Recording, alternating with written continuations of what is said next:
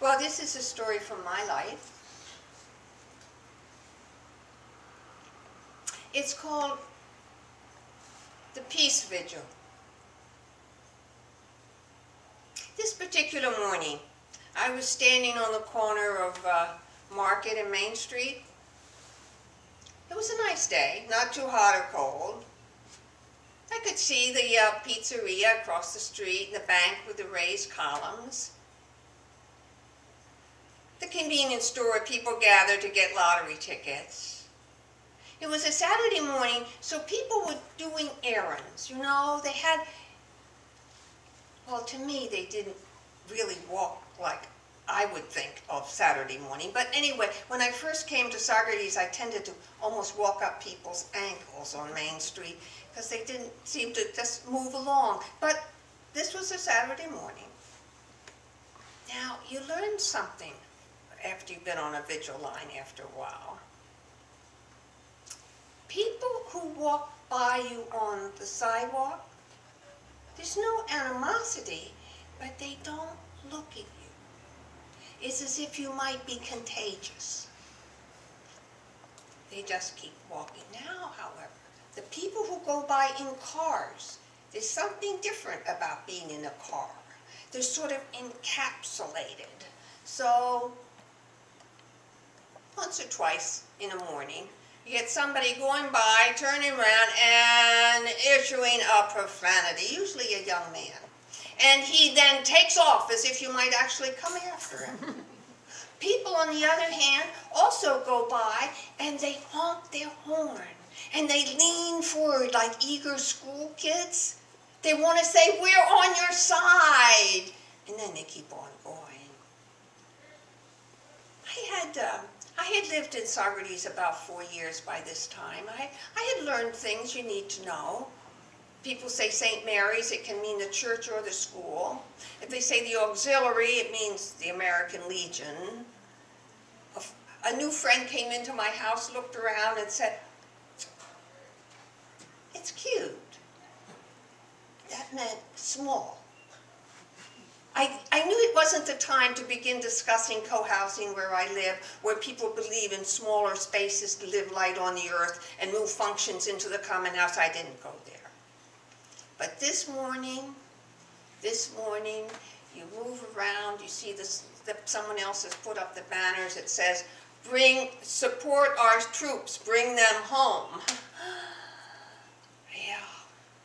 Oh, when we first went into Iraq, I wanted to yell.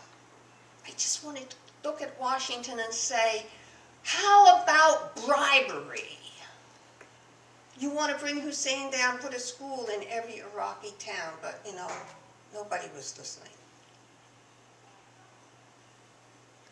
But this morning,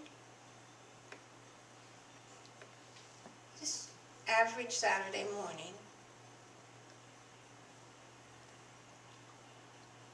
I saw a young man over in front of the bank looking at me.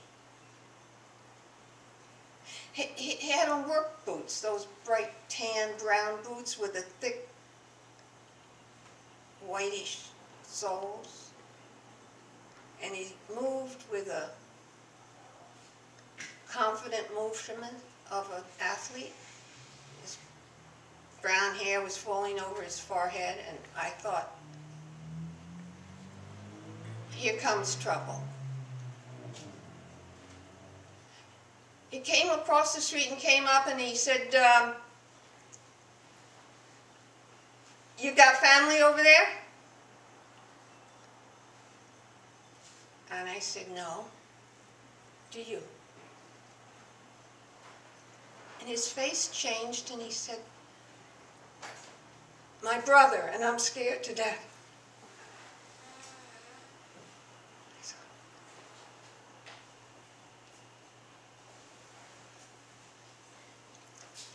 I don't know what I said. But we talked for a little bit. He told me his name was Jim. And he said, I was wondering about it was as if he had a hard time with the word. I was wondering about the motivation. And I said, well, I'm old. I've seen a lot of wars. And that kid, he looked at me and he said, they don't do any good, do they? What else was there to say? And just then, of course, white pickup comes around. He comes, had a green light. He squeals his wheels around and he gives me the finger. And I thought, oh, don't worry about it, Jim. And then I got it. He probably knew that young man. It was easy for me. But this was his town.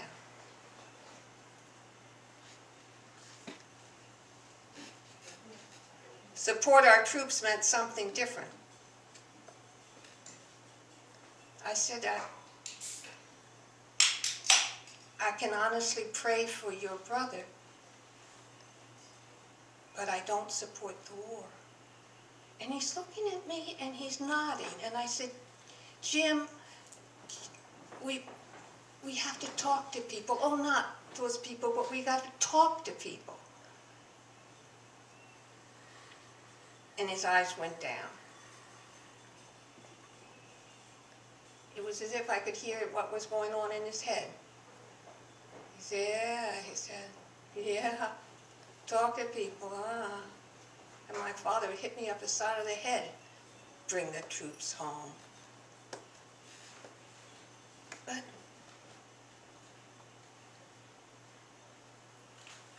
we shared something. He walked away, and I said, we're here every Saturday morning, 10:30.